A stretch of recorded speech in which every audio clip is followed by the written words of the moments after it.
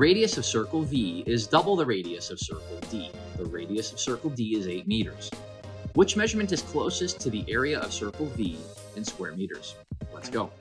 All right, we've got two circles. Let's start by drawing them out and visualizing the information that they've told us. We've got circle D, which is smaller, so I'll draw that here. This is circle D and this is smaller. Usually when we name a circle, we name it based on its center point.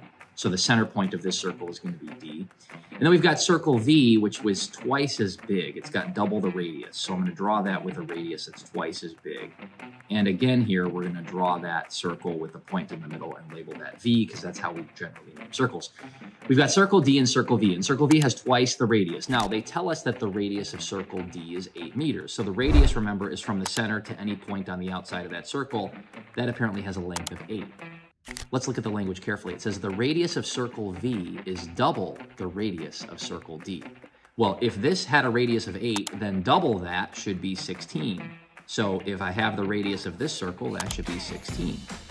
Okay, well now we want to find out what's the area of circle V in square meters. Here's one of those buzzwords. And when you hear a geometry buzzword like area, perimeter, circumference, you need to write down the formula, and it's super important that you learn to remember these formulas. So when you write them down, one of the great things is it forces you to remember it a little bit better. The formula for the area of the circle, in case you forgot it, is area equals pi times the radius squared. R squared. R squared means the radius here.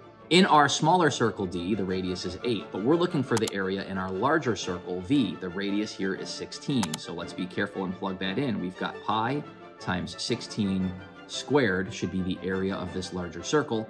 What we have to do is square 16. You can use your calculator if you need to, but that's 256, and then that pi hangs around.